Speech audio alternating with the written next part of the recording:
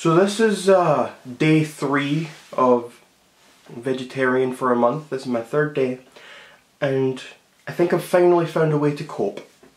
At first I didn't realise that you can't just eat meat with other things on top of it to cancel out the meat. But now I know. But I think I've found a solution, and I think the solution is my bacon-kinness.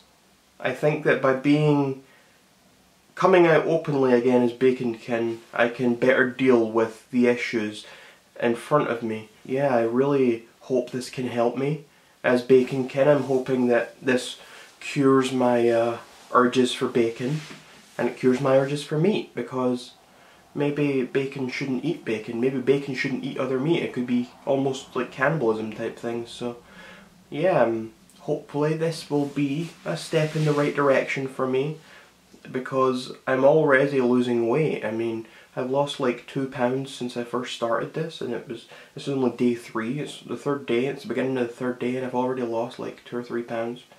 So I really don't want to see how ill and horrible it gets before that. So I need to get on track with this vegetarian for a month. I need to be the best me. I need to be the best bacon that I can be.